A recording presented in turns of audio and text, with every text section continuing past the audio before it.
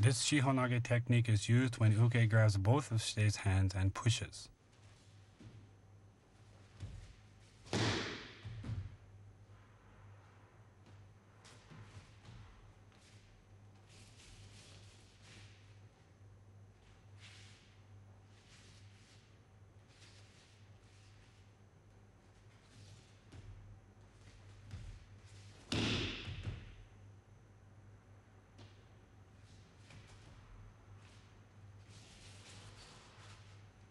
From Hitari Gakuhami Kamae, Shitei and Uke shuffle in together and Uke grabs Shitei's hands and pushes. Shitei pivots on the front leg 180 degrees to the rear as both hands raise to the forehead. Shitei shifts his weight to the back and controls Uke's arm into the shoulder. Moving forward, throws Uke's to the mat, controls the shoulder, and applies an atemi.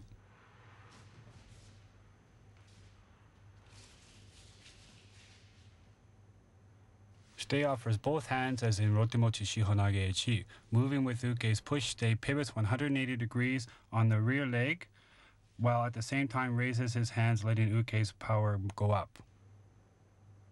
Shitei then shifts his weight and controls Uke's arm and throws Uke to the mat, then delivers an atemi.